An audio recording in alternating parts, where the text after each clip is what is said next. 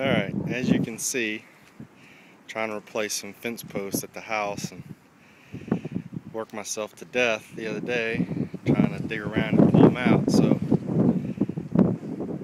got with my engineering buddy Brock and came up with this technique. Seems to work like a champ. What I've done is just dug right around the concrete, just enough to get a bite with the chain. 2.5 ton floor jack, a 4x4 post that I already pulled out,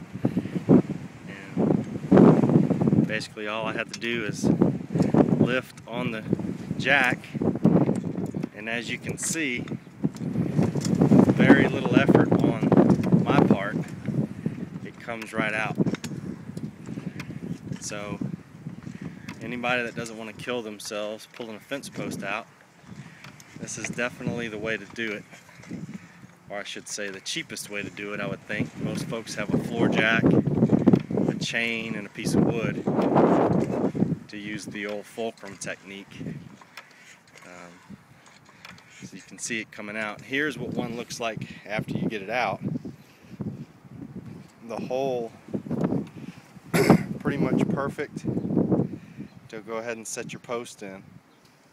Here's what one looks like after you work all day and you get it so huge it may take 3 bags of concrete to fill it. But as you can see down at the bottom how it came out almost perfectly. So again, if you're going to pull out fence posts, this is the rig to use.